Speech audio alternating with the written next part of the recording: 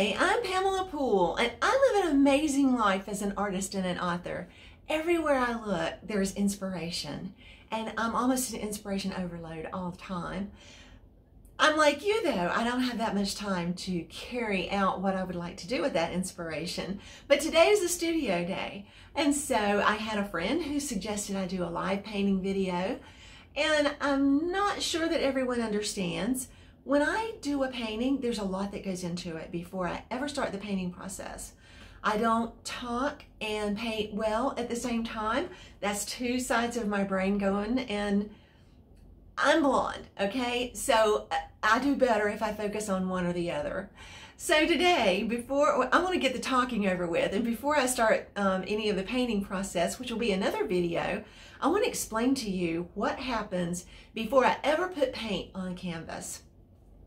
Behind me is a blue canvas. It's already toned. It's what I call toning it. I put the paint on so that there's an underfeel that carries through to the whole painting. In this case, I'm trying to get the feel of an ocean breeze, the Atlantic Ocean, the vast sky that God has created. And the reason I am doing that is because I'm doing a painting of sailboats in the harbor at Southport, North Carolina. The blue in the background is going to match that really well. I will have to put clouds in. I'll put a horizon line where the water starts. A horizon line separates the sky from water or land. It's a very grounding influence, a peaceful, secure influence that a viewer in a painting likes to feel. So it's very important that I get that right. I will also be thinking in terms of what's called a rule of thirds.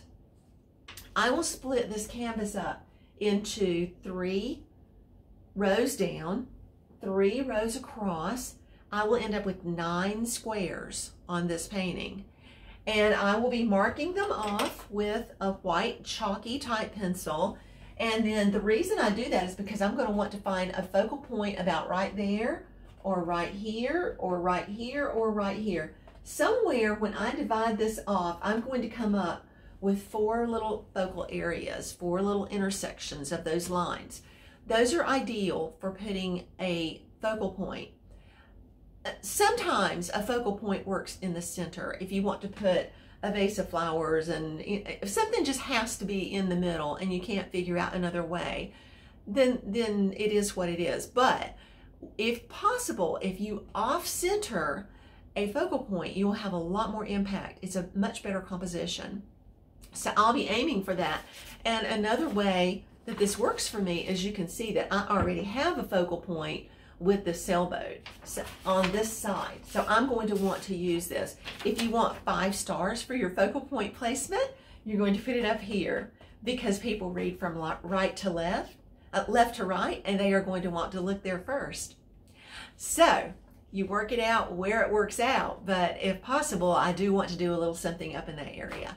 Yes, artists are manipulating the viewer, but it's a good way. It rewards the viewer.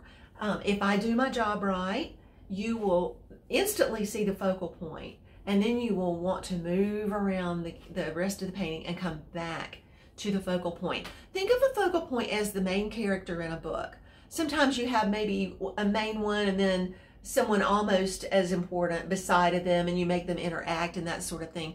But mainly, your focal point is your main character. The setting is the setting of your story, the stage for your story. So in a lot of ways, creativity branches across all different kinds of venues: music, writing, crafts. A lot of design principles are going into a painting that are also true of other design topics, like designing furniture, balance, rhythm. There's so much that goes into this. I will be working with balance and rhythm with these sailboats to make sure that I get them right. Another thing I do is I use odd numbers.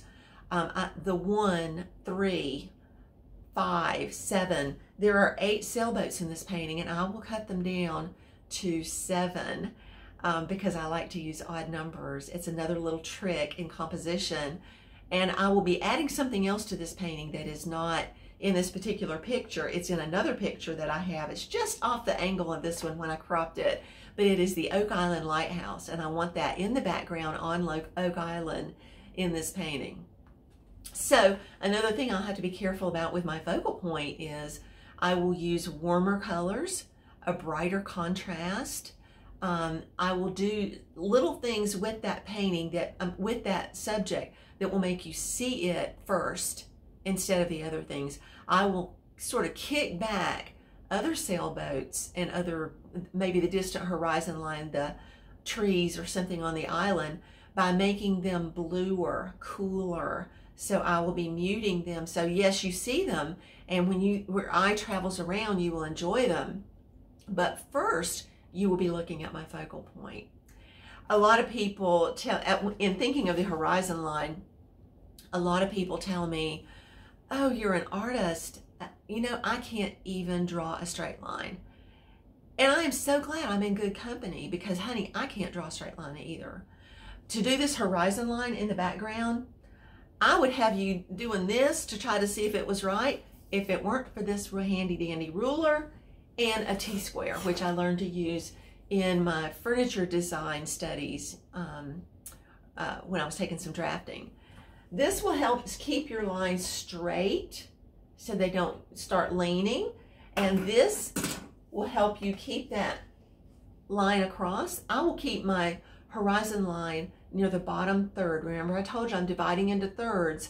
I will keep my horizon line in that bottom third to make this composition work.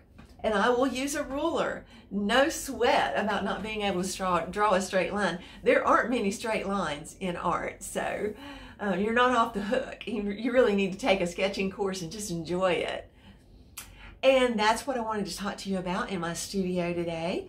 I will begin trying to work up a sketch on this and try to get a painting video in for you to work with, and we'll see what happens with this painting. It could work out great, or I may have to paint over it and do something else. I don't worry about that, because I paint for an audience of myself and the Lord. He's the one that gets all the glory. He's the only one I'm trying to please. And I don't worry about whether other people like my art or not. It would be great if they did. But you know what? I'm going to have fun in the studio. I'm going to be inspired. I'm going to learn things. I'm going to listen to ambient spa music or movie soundtracks that are inspiring to me and motivating. And I'm just going to grow myself as an artist in my skill, and maybe with the thoughts that I'm going to be thinking through things that are going on, people I'm praying for. It's a good time to pray.